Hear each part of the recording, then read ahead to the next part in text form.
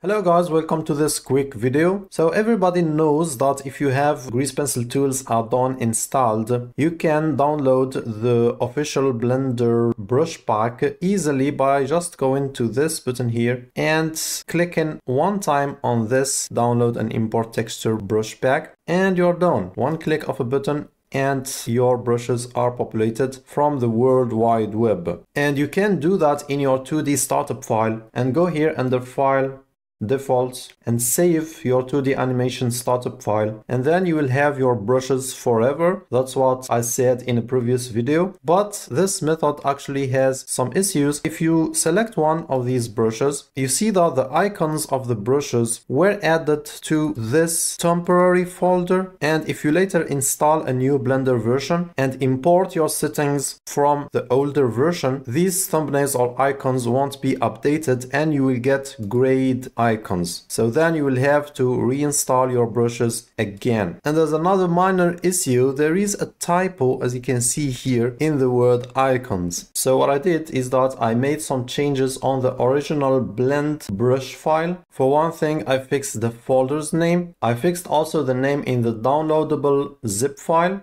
It is saying here V1 instead of V2, and the folder's name also needed to be changed to icons. And I uploaded the updated zip file for you to download it for free. Once you download your zip file, you can double click on it, select its contents, copy them, Ctrl+C or whatever, and then you will go to your Blender folder. In yours, it may be inside Program Files, Blender Foundation. In my case, I created a Blender folder in the root of my C drive. So I will double click here, and here I added a new folder called GP Brushes, and inside it I pasted my blend file and icons folder. This also is a custom brush pack that I downloaded from Gumroad, and you can add more brush packs and add your icons inside the icons folder. So these are the icons of the original brush pack, and these 4 or 5 I think are from the second brush pack, and you can see a difference in the names here. And to install, you go to your Blender,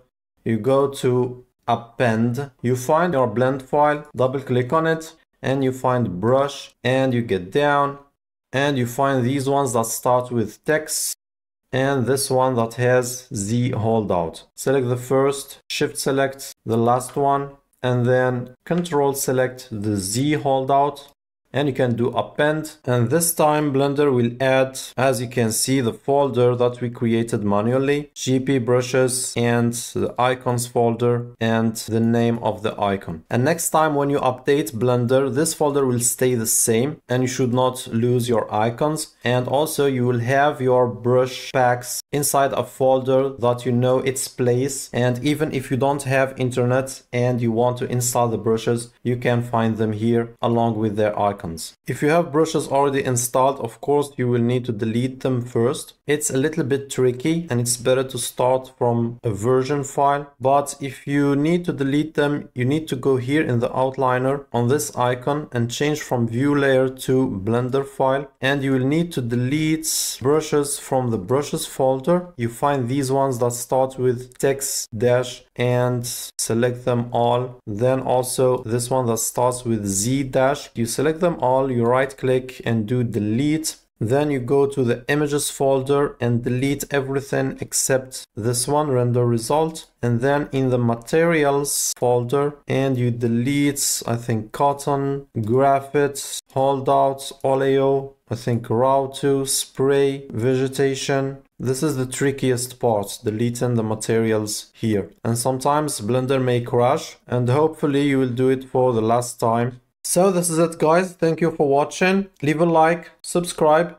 see you in another video, and peace.